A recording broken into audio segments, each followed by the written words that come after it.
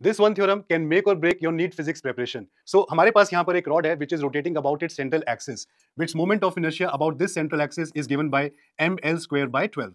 So क्या होगा अगर हमें इसके एक पैरेलल एक्सिस जो इसके सेंट्रल एक्सिस के पैरेलल है उसमें से पास करती है, उसके about moment of inertia calculate करना हो. So for that we have to apply the theorem of parallel axis which is I is equal to I naught plus md square. So suppose हम यहाँ पे जो सेकंड एक्सिस ले रहे हैं that is basically passing through one of the corners of the rod. So if we take the value of d as L by 2, we will get the value of I as ml square by 3.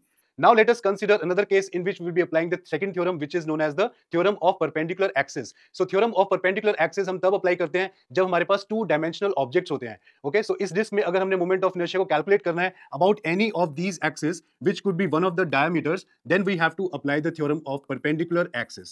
So theorem of perpendicular axis states that the moment of inertia about this z axis is equal to the moment of inertia about the x axis plus the moment of inertia about the y axis. So in that case we can say that the moment of inertia about the z axis of the disk, which is mr square by 2, is equal to I plus I, which is going to be the moment of inertia about one of the diameters. Solving this we can get the value of I as mr square by 4.